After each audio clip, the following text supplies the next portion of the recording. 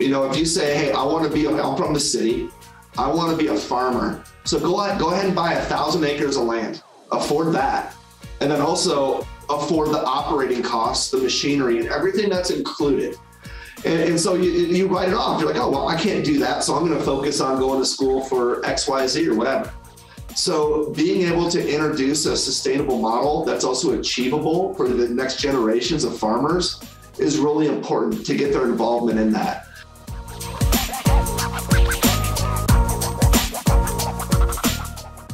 Welcome to the Feast Over Famine podcast. On this podcast, we're navigating the tension that we find where mission and profit collide. We're talking to CEOs, founders, executive directors, impact investors, and all of what we've identified as the global ecosystem of the social enterprise, business for transformation, business as mission landscape. We're talking to them about the obstacles they face, the strategic challenges they've been through, how they're funded, how they were started, and everything that's happened in between. We are trying to share their story in a way that's impactful to help us all to grow the social enterprise space for the better.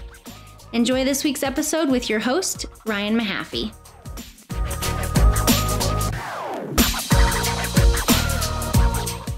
All right, everyone. Welcome to another week of the Feast Over Famine podcast. Stoked everyone's here listening and really excited to have a project that I've known for a handful of years and seen go through some really cool seasons from their early invention days and warehouse in Sedalia, Colorado to what they're at now. Some really cool partners and just all sorts of stuff that I'm excited to catch up on too. So Eric, Chris, Rick, welcome to the podcast, guys. Stoked you're here.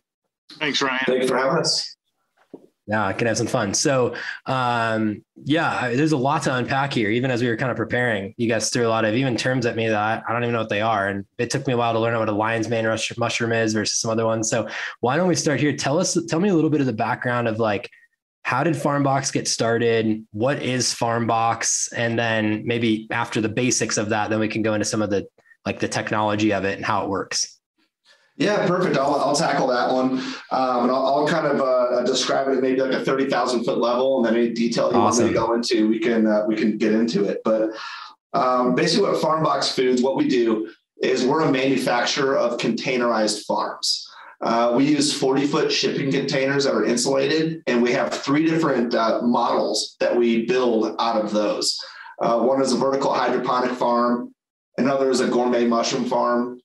And a new farm that we're developing right now is a fodder system to feed livestock and bring food security to animals. So it's something that we're really excited about. But that's actually not how we started out. The first vision of this company was originally to build affordable housing and to do that inside of shipping containers.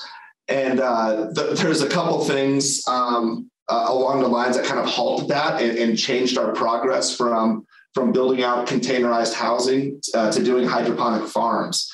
And one of them is understanding the difference between abundance and sustainability, because I think sometimes those two words get intertwined and get confused a little bit. So for instance, there's an abundance of shipping containers. And those are actually not the type of shipping containers that we use. The shipping containers that we use are insulated, and those are actually kind of hard to come by. But there are. I think you can find a bunch of them on fire off the coast of Portugal right now, if you want. Yeah, exactly. Or like right now with shipping, some of them are being dropped off in empty lots. These are also shipping containers that are non-insulated. So, and then with sustainability in there, to build out living quarters in a 40-foot shipping container, which is 320 square foot footprint. After you add insulation into those walls and add, the living rooms that you would want, go get an apartment. And then on top of that, it's the permitting. So, a lot of communities do not just want communities of containers sitting out there, for the aesthetics of it. So permitting was an issue. So that put the brakes on the idea of affordable housing for a little while. But then that also introduced us to a local high school here in Colorado that had a container farm. And so one of our founders' daughters went to this high school and kind of said, Dad, you need to come check this out and see what they're doing. And so that's kind of how the whole project started, with the introduction of hydroponic farming. Was was seeing a unit that was already put into practice there. And, we don't want to knock it. It's a competitor's unit and they're doing something sustainable, and the ocean's big enough for all of us. So we just saw it as an opportunity to look at this unit and learn about some of the inefficiencies of it and do something that we feel we could build and design a little bit better. So we looked at this unit, and one of the first things was that it was not ADA compliant, which is American Disabilities Act. Yeah. So we figured if we could build a unit that's ADA compliant, and then one of our founders actually already had a design for grow tubes. And he was actually using these originally as a privacy break for a hot tub.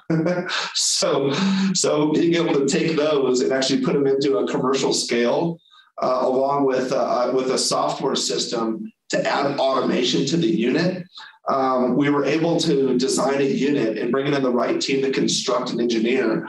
We were able to come up with a unit that the design really hit the nail on the head.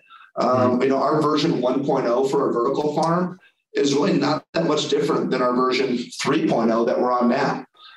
There's little differences as far as like electrical systems and control panels. But overall, the layout was really a success. So that's how we started. And it was really just by, hey, Dad, come check out this unit at our high school. Yeah. And so kind of a neat story. And then after realizing, that we could go from, an idea of affordable housing to being able to feed people, that was a really good feeling. Yeah. It's cool how, I think there's some of the greatest inventions in the world are this way. They're like stumbled upon. You're trying to solve one problem and then you figure out something that works elsewhere. So it's kind of cool. You guys have that model, but yeah, you can figure out kind of the impact component to change. It's not affordable housing anymore, but you've kind of shifted it and still kept that at the center of what you guys are doing, which we can talk more about. Talk to me then, specifically about the technology, and maybe we can start with some of the basics, like what's the difference between vertical hydroponic vertical farming, hydroponics, aquaponics? Where do you guys fit? This is literally water dripping through those little pods. And I guess with you explaining that, what's different than the rest of the industry of this kind of stuff with FarmBox, there's a difference between aquaponics and hydroponics. What we do in our first original design was vertical hydroponics. So it's a vertical system where we're pumping water up, gravity feeding it down, collecting that water, and then recycling it. So creating a really sustainable ecosystem inside of a 40-foot container. We have people ask all the time, would you guys be willing to look at different systems or building out warehouses? That's not really our niche right now, because, being able to control a 40-foot container is being able to understand the parameters that are involved in there. And if we were to look at a warehouse and say, what if we're going to build out a hydroponic system in here? We don't know the history of the warehouse. We don't know where the temperature is different within that warehouse, the drafts, and building in the efficiencies that we know we can do that to scale in a 40-foot container. So where hydroponics comes into play, and let's say the difference between like hydroponics and aquaponics, a big difference in that is being able to have an ROI. So it really depends on what your mission is as far as vertical farm ownership is. But sometimes when you look at aquaponics or growing a protein as well, so having growing a tilapia or minnows and creating that to fertilize the plants, that will work out well in a very nonprofit where ROI is not a top 20 item. Now, if it's a restaurant that wants to grow its own fresh produce behind the restaurant or inside of the restaurant, doing a vertical hydroponic farm can still be efficient enough to turn a profit.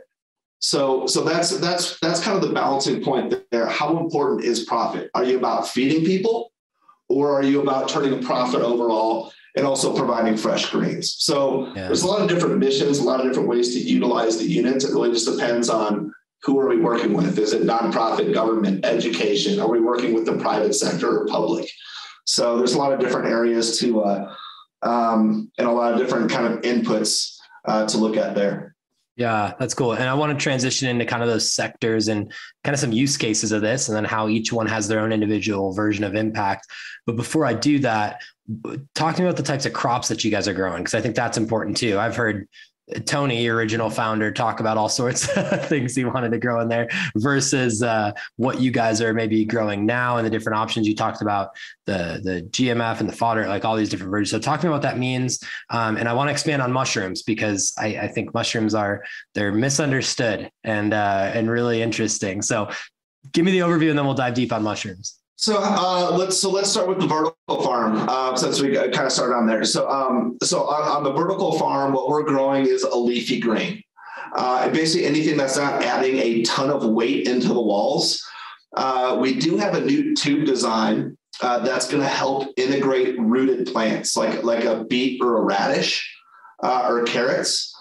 So that's something we're going to be testing out with our new design. But right now, the farms that we operate are owned by one of our partners, which is Centura Health. Okay. Food security is very important. It's something that they're wanting to improve upon.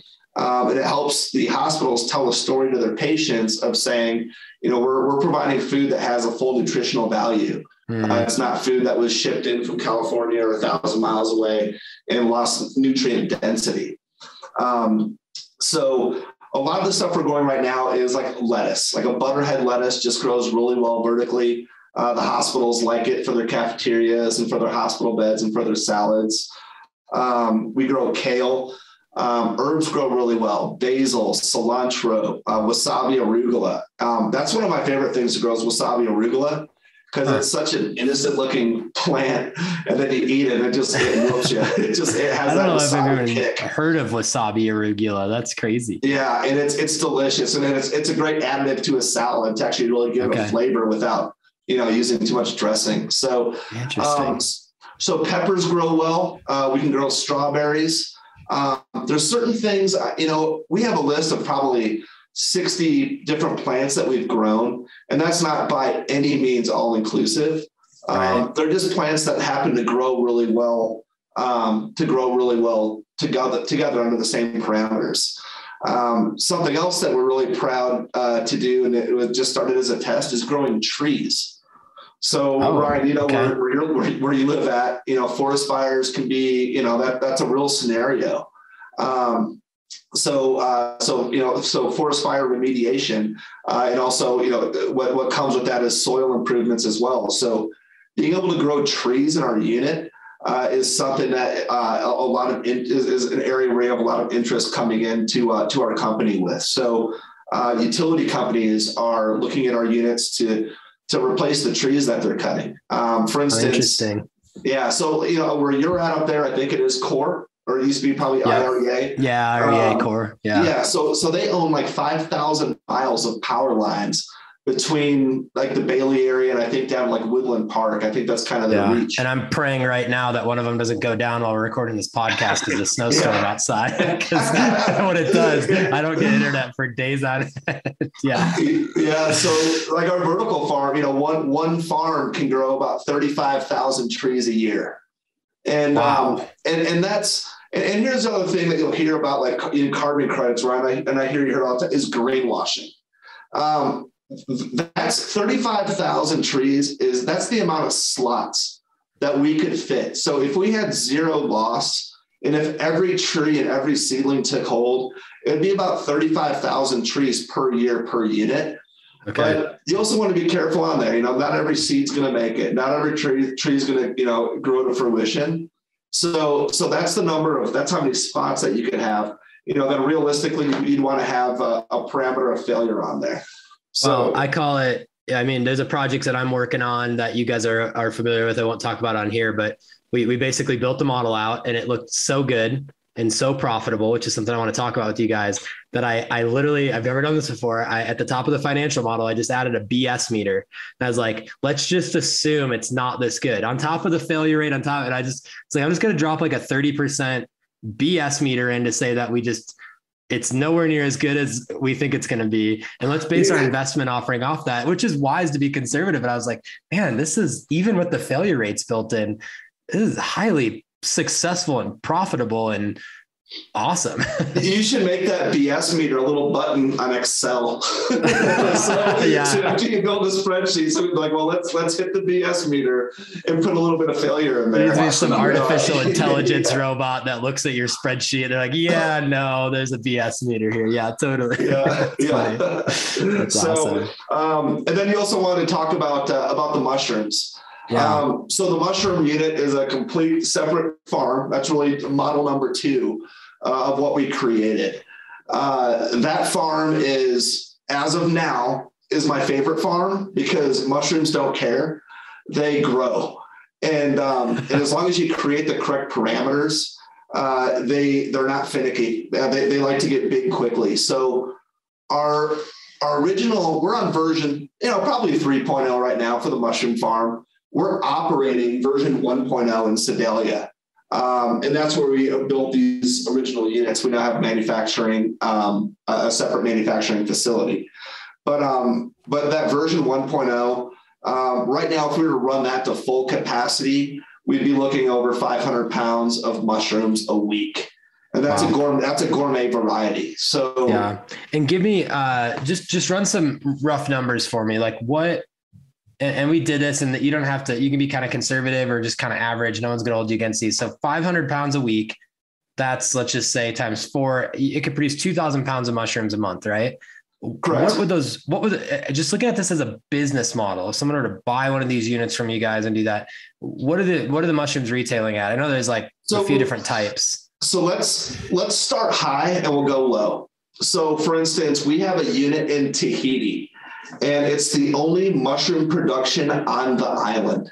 So all the mushrooms that the restaurants and the residents are buying are being imported in, and mushrooms do not have a long shelf life, especially if they're fresh. If you flash freeze them, you can add the life to it, but the quality is going to drop. So this guy over there is selling mushrooms in Tahiti for $40 to $50 a pound.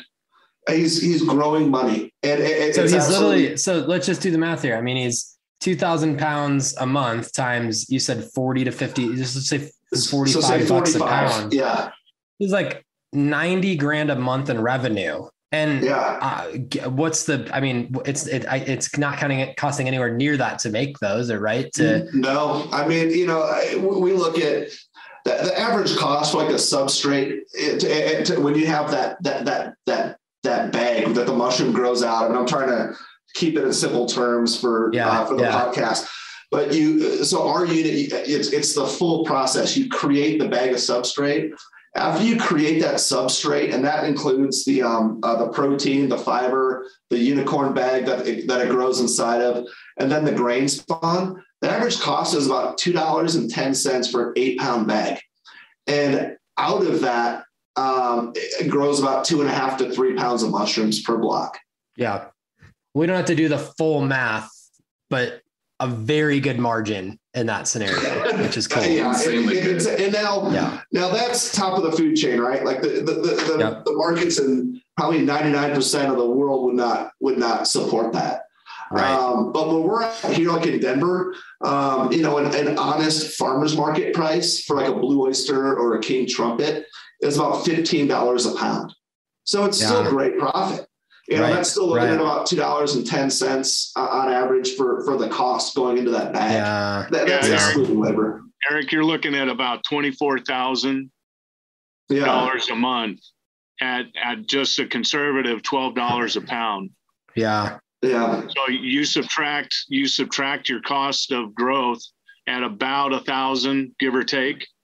Yeah. And your labor, then your water and electrical, which is fairly low. You're profiting considerable. Yeah. So mushrooms, that's why I love the mushroom box. It's just an absolute moneymaker. And farmers markets are probably going to get your top dollar here in the US. And then if you sell directly to the restaurants, but then also that's including more labor. So, that's you driving around delivering there. Then the next step is just going to a distributor. So, distributors are probably around $9 to $10 a pound. So it's still great profit. And like I said, like the vertical farm and really all of our farms, all 3 models. And it's really important to set the expectations right. they do require labor. I mean, it is a living organism inside of there. Yeah. Our vertical farm, something can go wrong quickly. That's what's nice about having an automated system is that you can figure it out. But the mushroom farm, like a mister might not turn on for a day. We haven't had that issue. But if it doesn't turn on for the day, mushrooms don't care. You guys need a t-shirt where it's like FarmBox Foods, mushrooms don't care. They just make money or something like that. Yeah. So no, it's really, so the mushroom box is really unique. And that was, we have patents on certain items in the vertical farm. And there's other companies out there that build vertical hydroponic farms. But we were the first one to offer a menu of both vertical and a mushroom farm. And now we have our new baby under progress right now, which is our fodder system. Okay. So give me, before we talk about fodder, just so I don't forget, like, give me what do these cost? Like, so obviously we're saying, wow, this is a business model that's pretty awesome. Why don't you guys just go create 100 of them and make money off of it? But you're actually selling these units. So we say budget for 200,000. Okay. And that's a pretty honest figure. Just because with, depending on deploy, training, and freight, those are variables. On average, budget for about $200,000 for farm ownership. Yeah. And that is an all-in price. So that would be the shipping, deployment, which is our group working with contractors or individuals, making sure that the site is prepped, and then training, which will be pre, and then during, and then also post. So that's an all-inclusive price. Yeah, which the ROI on that isn't too crazy then. If we're talking about these kinds of margins you're just talking about, it's probably I don't know the math in front of me, probably a 3 to 6 year maximum ROI. No, actually it's about a 12 to 14 month on the mushroom farm and about 2 years on the vertical farm. And that does not include labor. That's for operational costs right there. So labor is, Cool. Awesome. No, that's super helpful. Okay. So then talk about the fodder model here, and then we'll get into some of the other stuff. Yeah. So I'll take that one. This is Chris. I'm the PR director for FarmBox Foods. So we're still in the development phase of our fodder farm. And basically fodder is a nutrient rich hay. It's a protein rich hay. That's a dietary supplement for livestock. So cattle, horses, sheep, goats, chickens, you name it. There's quite a few uses for this. And we had been talking about creating one of these when we got an email from a gentleman named Joaquin Gonzalez. And he's lived in the States for about 2 years or so, but he grew up in Chile, and he worked with the Chilean government because they were having issues with drought out there. So the northern part of the country wasn't getting any rain. The southern part was getting a significant amount of rain, and they were having livestock die in the northern part of the country. So they tried to basically engineer some solutions to that. And so they brought Joaquin on board, and he's a quadruple threat, if not a quintuple threat, really smart guy, really hard worker. But basically he built a hydroponic fodder farm that was able to generate about 1,000 pounds worth of fodder every day. And so the big benefit, obviously, of container farming is being able to bring that to the animals. So the drought was no longer a factor. These things use about 50 to 60 gallons of water a day, which isn't that bad when you're considering how much it's producing. 1,000 pounds a day is pretty impressive. So just to give you an idea, the number of horses that it feeds per day, again, as a dietary supplement, is about 30 to 35 horses. Beef cattle, about 35 to 40 head of cattle. And what it does is it ups the weight of the livestock. So it's part of their finishing diet. It promotes the production of better quality milk for dairy cows and goats. And because it has a bunch of water in it as well, so it actually hydrates the animals. Oh, interesting. But because it's so nutritious and because it's so protein rich, they're able to digest it a lot easier than traditional hay. So it's about 85% digestibility, which means it reduces methane output, which is a big deal going forward. There's a lot of people talking about how do we attempt to cap the methane that's coming out of these farms? And this is one way of doing that. We've seen numbers that are anywhere between 20% and 50%, depending on the animal. But because of that digestibility, not putting out that methane is a huge benefit. And that's aside from being able to grow on site year round. for these farmers and ranchers. Over the last 2 years, the pandemic has made the price of hay just skyrocket. So it's really attractive for farmers and ranchers to basically control their own production. They don't have to worry about any of the external factors like drought, as I mentioned. They don't have to worry about pests. They don't have to worry about freezes or heat waves. There's so many different factors that are taken out of the equation when you're talking about farming in a container. And plus the animals love it. We actually took some fodder out for a test munch last week to a friend's ranch, and the test munch. I'm going to start using that when I introduce a new food to my 2.5-year-old. I'm going to say, hey, you want to do a test munch? Yeah. So and they weren't quite sure what to think of it, because basically it's spring fresh grass is what they're eating, and it was weird for them to see that in the middle of winter here in Colorado. But it only took them a few minutes of a little bit of sniffing around, and they were all over it. And pretty soon all that fodder was gone. And so we gave it to a couple of head of cattle and a couple of goats out there, and it was very well received. So, cool.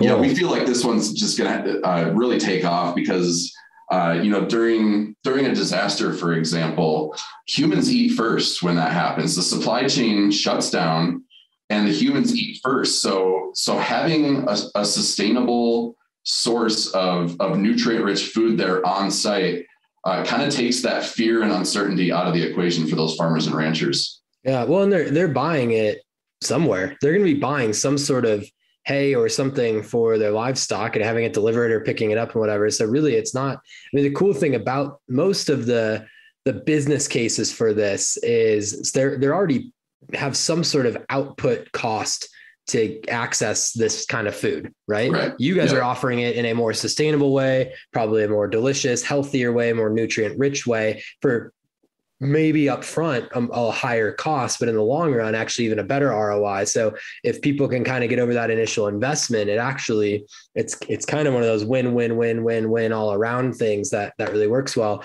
And I want to talk about some of the business cases on it.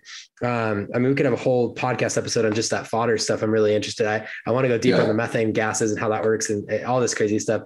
How do you guys, as a leadership team, balance the impact component? So even just with everything you guys have said, from caring about the methane gases, just caring about what animals eat. I mean, most people just grab a cow and they could care less buying ground beef at the grocery store, right? To caring about food insecurity and Censura. I mean, there's probably a list of 100 different impactful things on the community that could happen as a result of your product. How are you guys balancing where you're focusing your impact energy? Is it, okay, we're just going to see who comes to us and naturally that's going to be the case? Are you guys targeting specific verticals? Yeah. How are you guys managing that? I think it's funny that you use the word balancing and focused. So we're drinking from a fire hose, and that's what we really realized is that we developed a product that can go across so many different industries. And so growing organically, without investors, so far, has been the balance of when do we bring on the next person? When do we bring on the next sales rep or focus on, we kind of broke it into swim lanes. Part of that is due to Rick Walker's swim coaching history.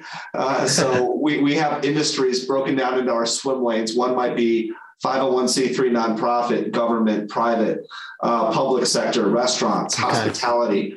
So trying to put focus on those in balance within those areas has been a test, but it's also been a test of our team.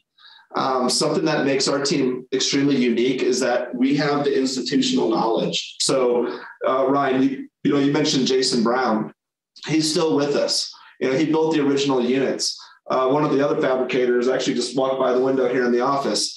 So everyone that's built the original units, we understand how those work and all the tests, all the errors and the successes that we've had. So that definitely helps us be able to navigate these different industries with success. So far we've touched, we're involved in the oil and gas industry. That's something that wasn't on the table when we first started developing these units. At first we're thinking, well, these are going to be really popular. Every restaurant's going to want one of these behind their location. Right. I think restaurants will probably end up being 2% of our business overall. It's going to be the nonprofits. it'll be government sector, it'll be educational systems. So yeah. Well, and so part of, I guess this is a question. Part of it could be that's just the best vertical because it's the best conversion ratio and the best thing to do. And it just so happens nonprofits and government and the people having impact are just the best vertical for you guys. Other scenarios, you could choose that. It could be that restaurants would be the best one, but it's just as 90% effective to go after the nonprofit and stuff. How does that play into where you guys choose those swim lanes? Are you guys looking at and saying, all right, well, we can make X amount of money here and it's kind of an impact, or X money here, a little less money, but more impact? Has that played a role in you guys' strategic decisions of that? It has to a degree. One of the company's philosophies is that if we are accomplishing a solution for a group or an entity, then we'll be successful. But making a profit isn't our driving force. I mean, every company has to make a profit in order to exist. But if we keep the vision in front of us, then everything else will fall in its place. So that being said, we've been a catalyst to bringing groups together. We've been, we've been able to help, a group that comes in and says they want to do this. We focused in on what their priorities are rather than our priorities to sell. And that's vital. That's something that's probably lacking in our market. And, I think that, when you've got, Rusty, the CEO, Rusty Walker, would say it best. If we're going to create sales, then we better darn well create a relationship. And that's a relationship that we're going to follow long after that farm has been placed, long after they've grown, because we're in it to win it with them. We're not calling them or, selling a farm so we win. So by that, with that in mind, we're helping everybody else be successful. So in return, we've got a bunch of people helping us be successful. I don't know if that makes sense. But no, that's super cool. And I love that philosophy that just by the nature of doing it and doing it right, there's going to be this impact that permeates. Like if every company in the world was that way, we'd be in a lot better spot, and not to say that companies are evil in nature by not being that way. Sometimes it just doesn't make sense, It's just different priorities. Right. Correct. I think one of the most rewarding things about being part of FarmBox is that it introduces you to good people, because good people want to feed other people. You don't see too many bad people. And I always like to say, you don't see bad people like, I want to feed people. You don't come across that. What you do is you come across people and you come across organizations that are mission-based. And, and they want to make the world, 2% better if they can. And they want to start that process and they want to hand that off to somebody else to get that to 4% better. So, so we work with a lot of, amazing individuals and organizations that we want to associate ourselves with. When it comes to selling our farm, that's the thing is you're buying a 10, 15-year relationship from us. We're going to be a part of that process, down the road. So and is it a good fit for both parties? Is it a good fit for both FarmBox and the entity? And we've found that, we've been able to be, somewhat selective with the people that we've been partnering with.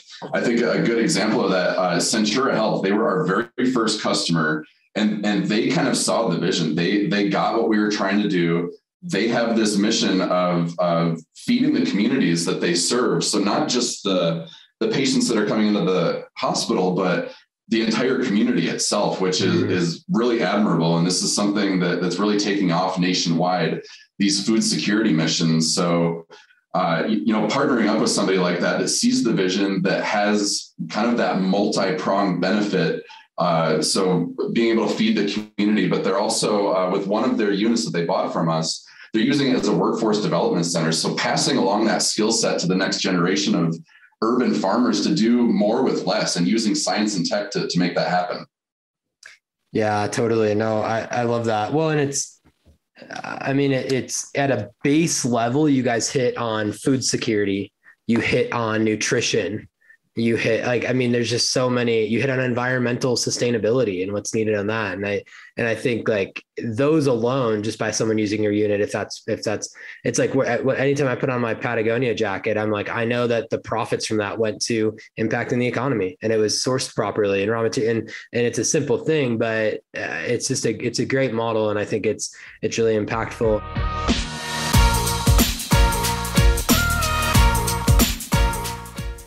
All right, everyone, I want to take a quick break from today's episode and just share a little bit about Impact Foundation, who's got an incredibly awesome model of using impact investment, charitable dollars, and funding tons of projects all over the world right now.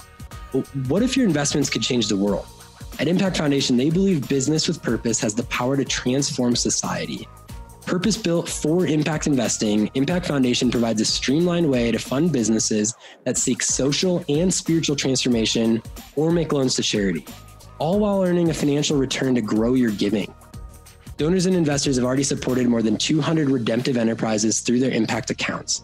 They provide needed fuel for companies that exist as a force of God's redemptive work in the world. To learn more about what they're doing in their Kingdom Impact Investing model, visit impactfoundation.org.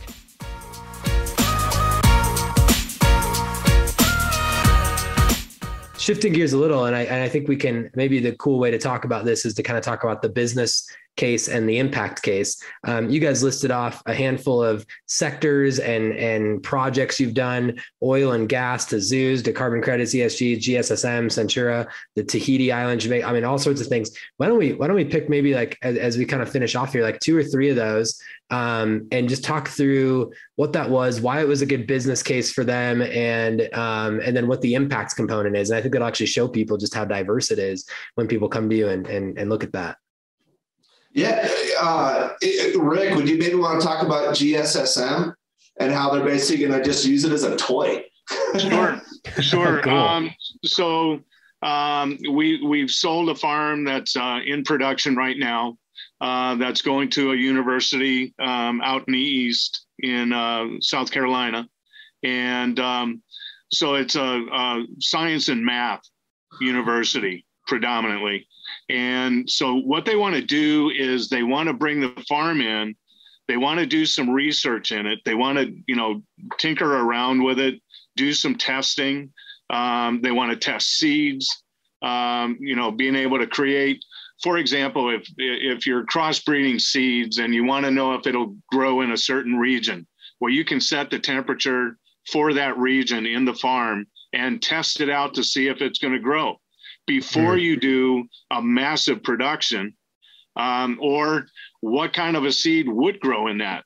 And so on the other side is, working on the seed. So, that's one of their thoughts and ideas, and also exposing them to challenging situations, because the farm was designed for education, for employment. I mean, we could have used robotics, but that would take away the employment element. So this exposes all educational institutions, for example, high schools, being able to incorporate an entire curriculum all the way down to, shop. So the shop students could be, come in and maintenance the farm, accounting, business management, all of that could run a business out of that farm. And then those students actually would have that to be able to put on their college applications, which is fairly rare nowadays for a college student to be able to say, I ran a business. Yeah, that's super cool. So the university is using it for science, as well as producing foods for their cafeterias.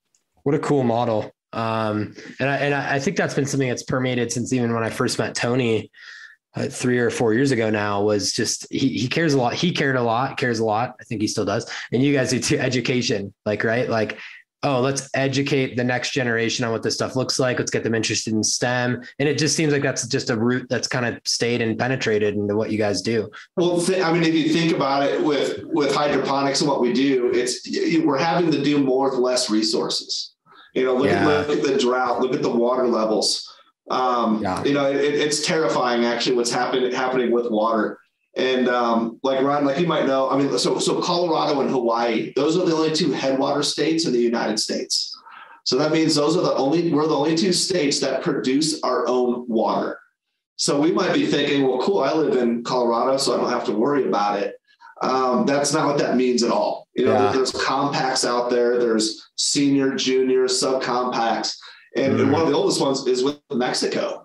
And if they say, hey, send us water, we have to send them water. And that means we're cutting off our subcompacts, our junior compacts to send water on down. So, the educational aspect of this could not be more important.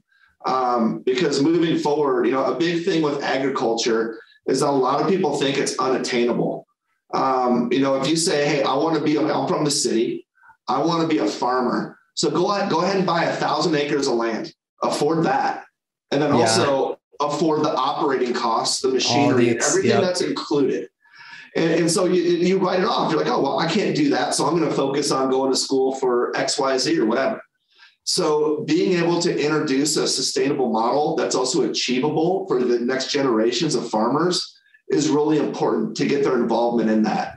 When we were at the National Western Stock Show, we had a unit there right up front. It was one of the units that Centura Hospital owns, Centura Health. It was the only unit we ever built where we put a window in it. Normally we don't do that because that messes with the R value. But we did. It was their farm. They wanted a unit, and it ended up being something that we absolutely loved, because you would watch the younger kids walk past that unit and look inside, especially when it was dark outside and then the light on the inside. They were like moths going to a light, and they were so excited. They were like, look at that.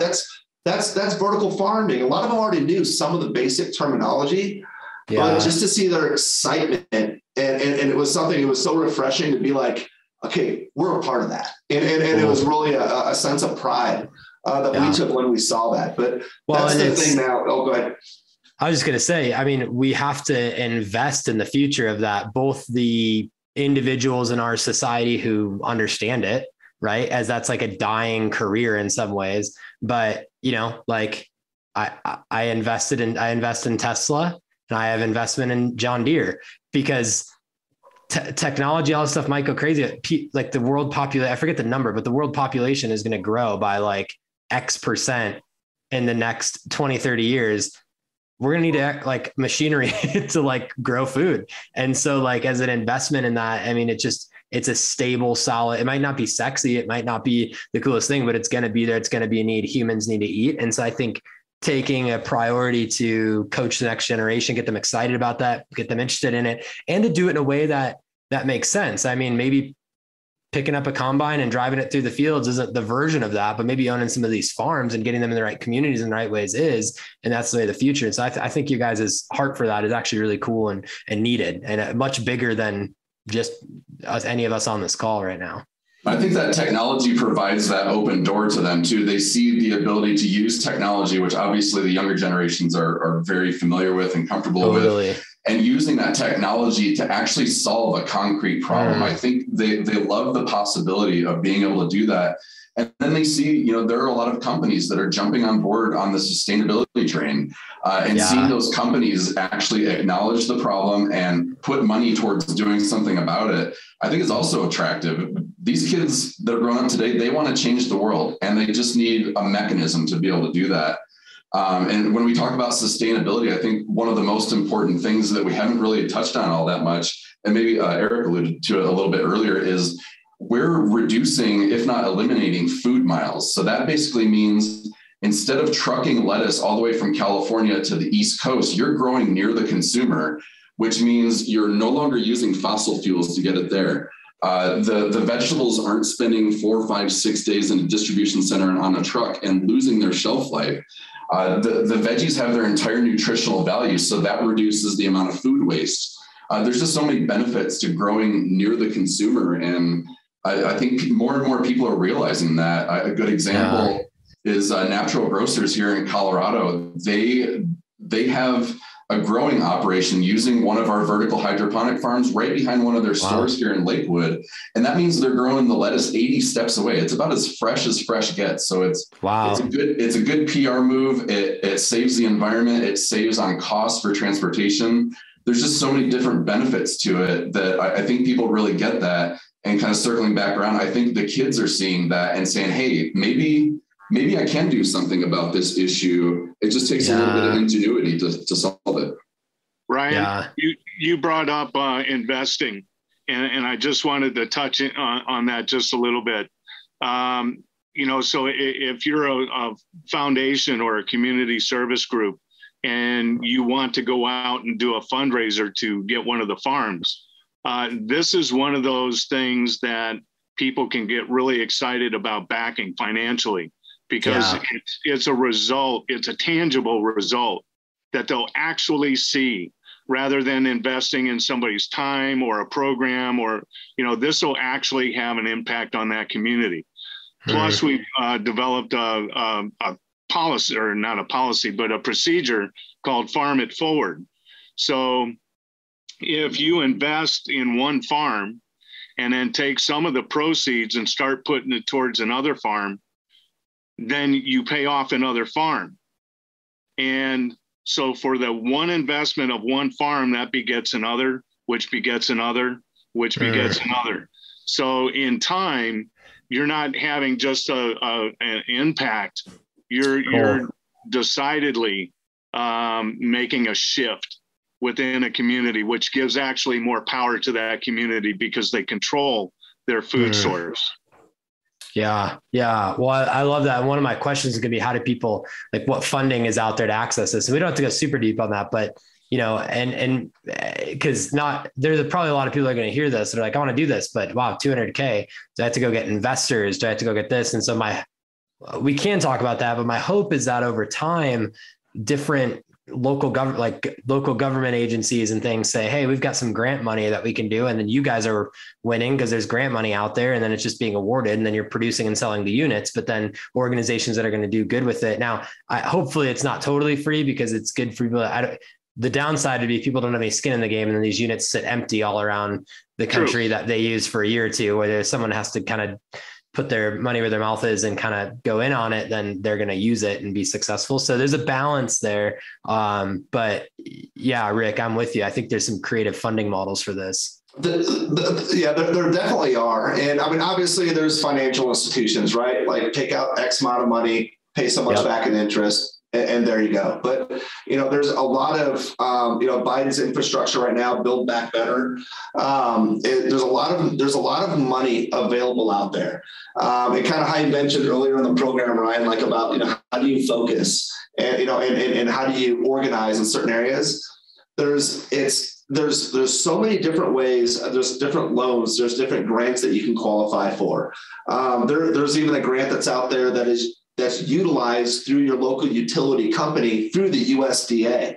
So you can go down rabbit holes for days and weeks on the internet of how to raise money, but it's, what do you qualify for? Do you have a past business? Is this a new business enterprise?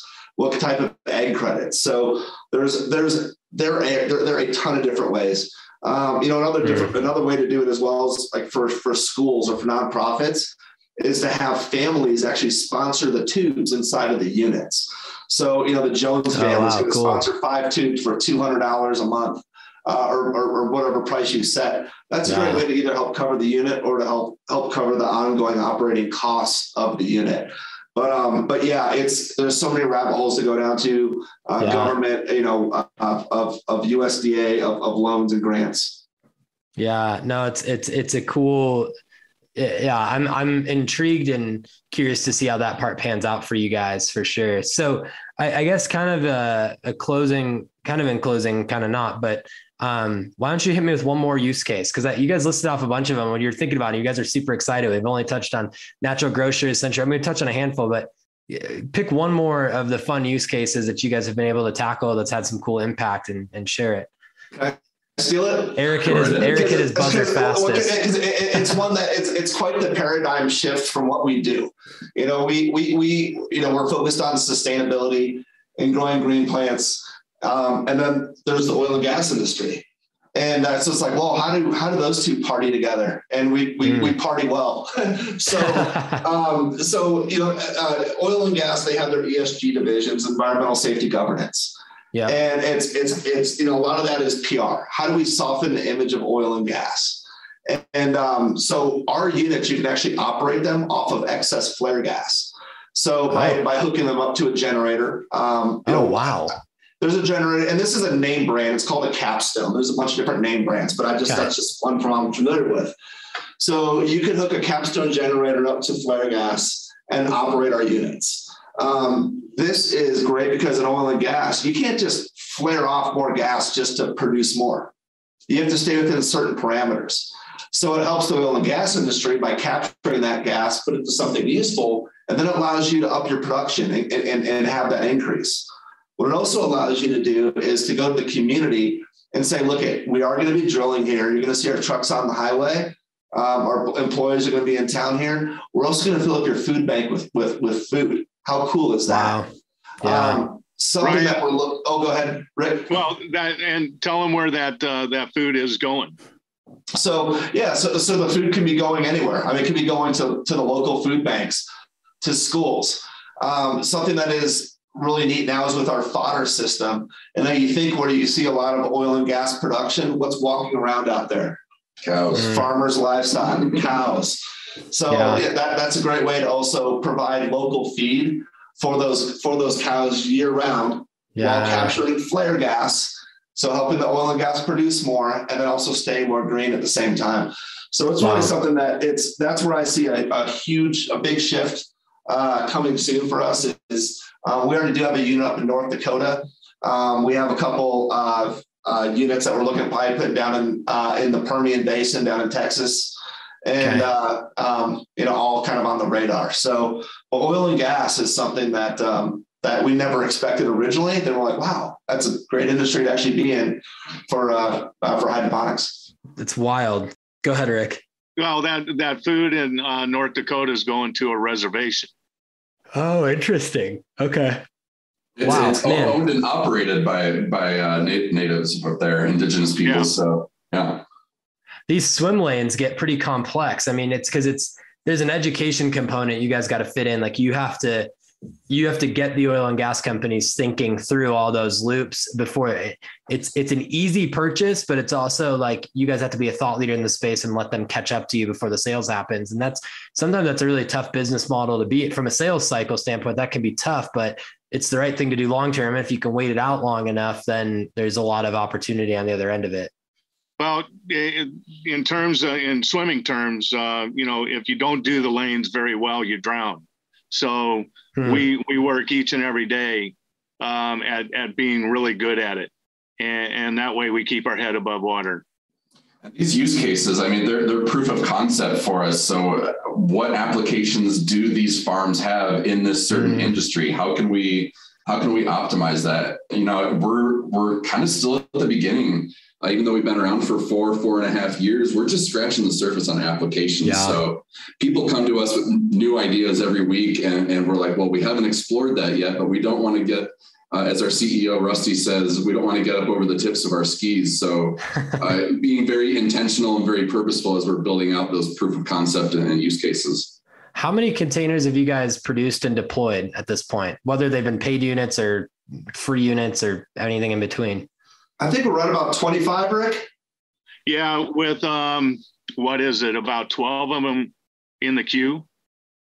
Yeah, and so with being around for 4 years, the first thing it's always hard to sell those initial units because like, well, what about a testimonial? We don't have it. Yeah, it's any business like model anything. At the beginning. It's selling the product and in your team to convince them that you have service behind it. So, now that these are out there, the easier and easier it is for that to follow. So, breaking into schools was tough. Now we're there. So we have that momentum in that lane. So, we have 25 right now, but I mean, I think we can get to 200 by the end of the year. Yeah, Ryan, it's awesome. Ryan, let me give you one more case study. I'll be real quick. If you can imagine the hurricanes that have hit, through the Gulf, Louisiana, Texas, and so on. And, if our farms had been placed there in those communities, when the food chain breaks down, that food would still be growing. and would be available to the communities after the hurricane hits. They can be shipped there and then shipped back to the other location where they're dispersed among the communities. So FEMA would be, a prime target to be able to supply that food during disasters when food chains and so on, break down. It's going to be a long time before they're back up and running. But we should not have any community without sustainable food. You'd have greens, mushrooms, meats in a cooler and water, and put your package together, and you've got sustainability. Yeah, that's all. And I picture put one of these containers on the back of like a flatbed truck and have some disaster relief organization just drive 10 of them around when one of those happens and set up shop. And now over a 2 to 8 week time frame that they might be there as a community is recovering from something like that, they're producing 500 pounds of mushrooms a week, and they can be off grid on a generator. Exactly. Yeah. And now, are you guys using solar on the units yet, or no? We can, and it is something that to go off grid is fairly easy to do. It just depends upon the client. So we've had individuals ask that, say, hey, I'd like to go solar by 1 unit. Your ROI just increased quite a bit. Just the cost of solar to power 1 unit could add 60 to 70,000. So now, if your mission is to feed people, ROI is not top 20. Absolutely. Go off grid, hook it to solar and go. So solar is definitely a great option for it. Okay, cool. Yeah. I was just kind of curious what that would look like and all that.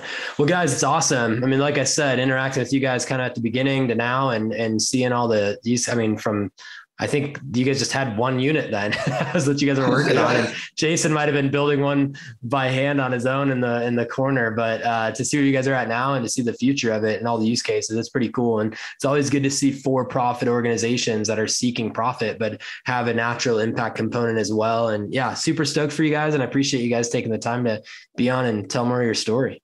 Yeah. Thanks for having us on. We really appreciate it. Yeah. Thank you. Thanks, Ryan.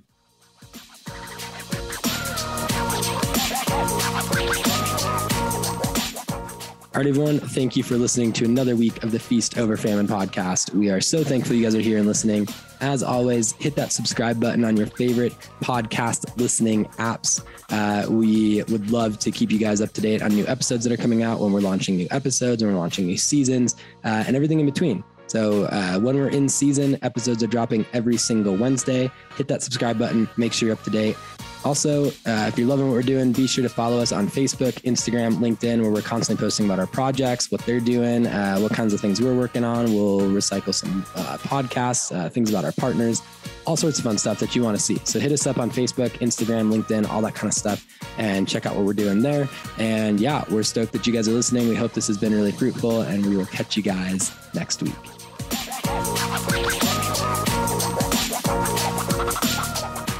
And lastly, as you guys all know, we always talk about all sorts of things with impact investing, investment opportunities, entity structure modeling, how projects are getting capital.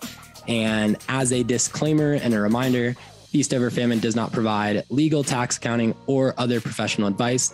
You should consult professional advisors concerning the legal, tax, or accounting consequences of any activities related to your project or a project you're supporting.